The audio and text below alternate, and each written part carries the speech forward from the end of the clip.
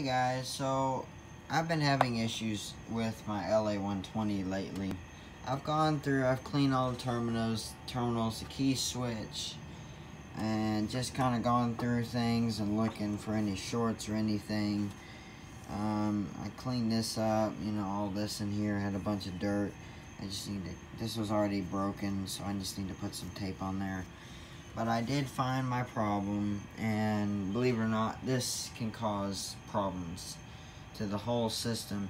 This was the positive battery terminal, and this is a TVS 10.9 screw here, and this is my problem. Lately it's been getting worse. Oh, I dropped it. It's been getting worse for me. Trying to get this thing to start. Well, I gotta put y'all down for just a second so y'all can just listen for right now. I've been having a lot of problems getting it started. Sometimes can be real fun. It doesn't take long, but you might flip the key a couple times and it'll go bzzz, and it'll engage. And I just replaced the starter last year in 2019.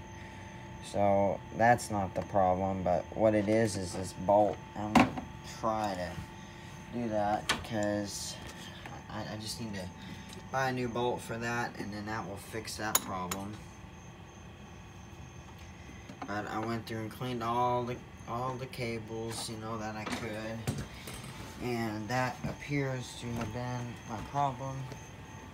Glad that it was just that, but I kind of figured it could have been like a bolt or something. Let's see, where did my other screw go? That's gonna be a problem. I need a ground screw. I need the oh, that's not good. Let go. Sit down there.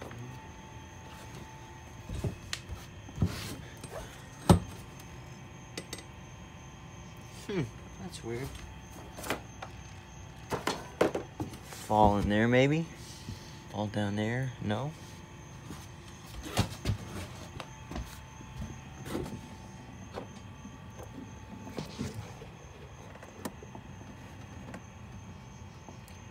Well, anyways, guys, I'm gonna go look for this screw wherever it went.